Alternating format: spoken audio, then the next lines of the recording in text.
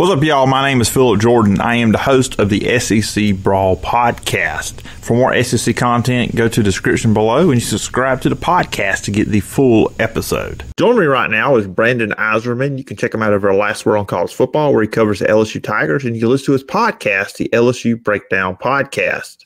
I think out of all the teams in the SEC, everybody was impacted by lack of spring, but LSU, it really hurt because I know they had a few spring practices, but not having the full spring to kind of all these new players you're going to have, and maybe the defense under Bo Pelini would have been a hair better. I don't know, but the game kind of passed him by. I think we'll both agree on that one with Bo Pelini.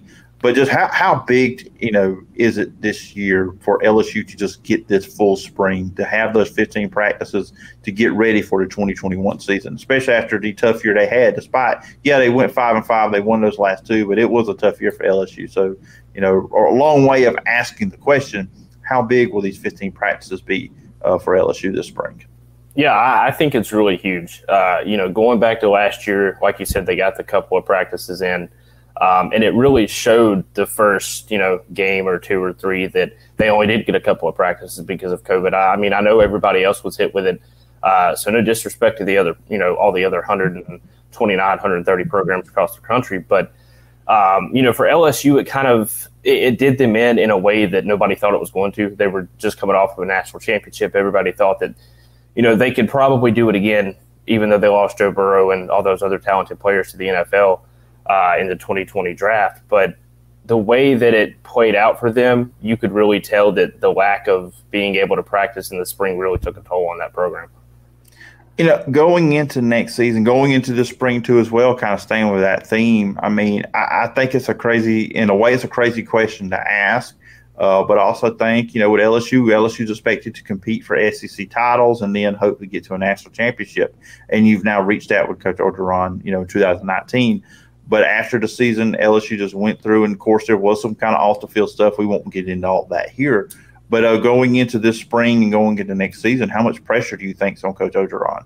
I think there's a lot more than a lot of people think there is. Now, I'm not going to put him at the top of the hot seat or anything, but there's a lot of pressure on him to win, say, 7, 8, 9, potentially 10 games. Because last year you went 5-5. You squeaked out your last two wins, but you did give up a total of, I think it was 72 points against Florida and Ole Miss in those final two games.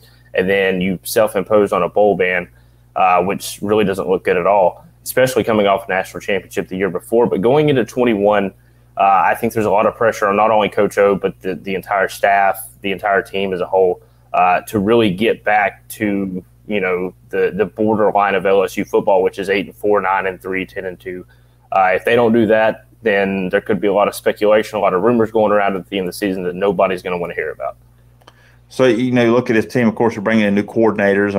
New offensive coordinator, new defense coordinator. Seem like they're kind of jumping into the 2019 well a little bit. I think I told you that a couple weeks ago when we talked, with the coordinators they're bringing in, with Durante Jones coming in as defensive coordinator. Then you've got, of course, Jake Peetz coming in offensive coordinator. He worked under Joe Brady with the Carolina Panthers. Jones worked under Aranda a few years ago at Wisconsin when he was the defensive coordinator there. But overall, when you look at this roster, this team, for you, what's the biggest storyline or biggest questions going into spring that may need – obviously, you don't expect to get answered in the springtime, but something that LSU needs to really address? I really feel – I think it's the schematic sense from an offensive standpoint. Last year, they were really good when Brennan was playing until he got hurt. T.J. Finley obviously had his ups and downs, and then Max Johnson came in and played well.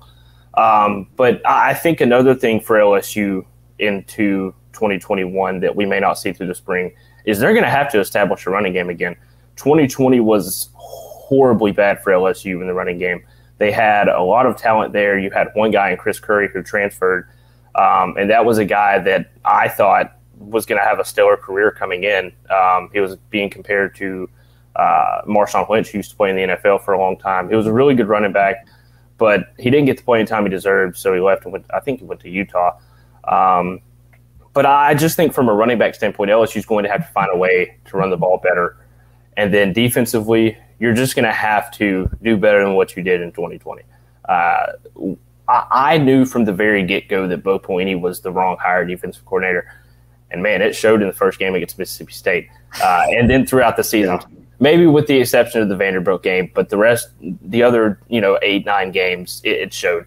And I think this year LSU can really – I don't think they have to do much to be better defensively than they were last year, just because of kind of how bad the defense was. But offensively, you got to run the ball more effectively this season to be able to get back, into an SEC championship contention.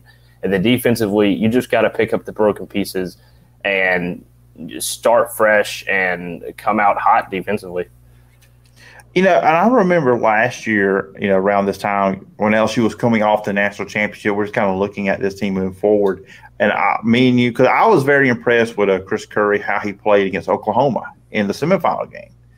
He played really well because Clyde Edwards-Helaire did not play that game. He had sat out. And of course, he played in that championship game. He played really well. And I said, I like this. I like what they have here. And it just didn't work out for him this past year with the offense there at LSU. This past year, of course, he's transferring out.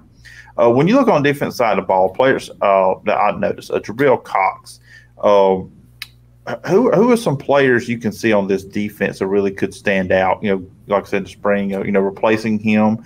Like I know I have seen, he has been looked at in the draft. You expect him to be drafted, be an NFL guy. And that was the thing with LSU's defense. I mean, it's one thing to not be as good as you once were, but be that bad with the NFL talent that is on the field, which it could go back just like spring practice last year.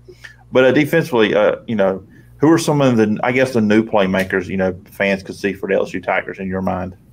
Yeah, Philip, I've got the recruiting class pulled up right here. And I think Xavier Carter could be a guy that could step up. He's going to be an incoming freshman. But look, man, LSU lost – I think just two starters from last year. They're returning, I think, 20 of 22 starters. I think the two starters that they lost were Jabril Cox and I believe it was Jacoby Stevens. So those are two defensive guys. I don't think they lost anybody on the offense, which is a really good thing coming into this season. But defensively, I think Xavier Carter could be one of those guys at linebacker. Damone Clark could be another one of those guys. I've been really high on him the last couple of seasons, and with Cox gone, I think that he can kind of fill that void. Because Cox had a really good season last year in his lone graduate season in Baton Rouge, but somebody's got to step up, and I think it'll either be Carter or Damone Clark. On the offense side of the ball, and kind of looking at research, because you kind of got to refresh your memory a little bit. Who's coming back? Who's not? When you used to get away, kind of a few weeks separate from the season. If it's not a team you cover regular base, of course you cover LSU. You know this, but just looking at the conference, you kind of have to remember. And LSU will have all their offensive linemen coming back, and then of course Butte there at wide receiver, Kayshon Butte. I was very impressed with him toward the end of the year. He really came on. I think it was the Alabama game. He really started to show some things, and he just continued week in, week out. He built on that momentum there. And we know LSU is going to have receivers. But, the question with LSU is obviously who's going to be the quarterback? Who's going to play quarterback day one against UCLA? Oh, man, right now, my guess would be Miles Brennan. But I would not overshadow TJ Finley or Max Johnson. And I definitely would not overshadow incoming freshman Garrett Nussmeier. That guy, I think he's going to be an absolute stud. And Philip, if I had to give you one of those three other quarterbacks besides Brennan that could give Brennan a run for his money going into the fall, I'm going to say Nussmeier. Now, look, I like TJ Finley. I love what Max Johnson did the final two games. They both have, I think, stellar careers ahead of them in Baton Rouge. But Nussmeier is on a different level, and everybody has been hyping this guy up ever since he's committed. But I don't think you shy away from starting Brennan, even though he got hurt, 3 games into the season. Had he stayed in, I think LSU would have been better last season offensively. And carry that over into 2021. Just let him take the reins against UCLA. Let him, come back and show what he can do after that injury that sidelined him for the remainder of the 2020 season. Yeah, not so long ago I put out an article over last word talking about the top 5 returning quarterbacks, and I put Miles Brennan at number 5, and he probably would have been higher had he played more than 3 games because 11 touchdowns, 3 interceptions.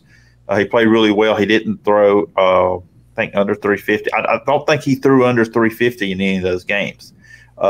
So he played really, really well in those games, I think. He was not the reason why they struggled the early part of the season when he was in there. So that's going to be intriguing.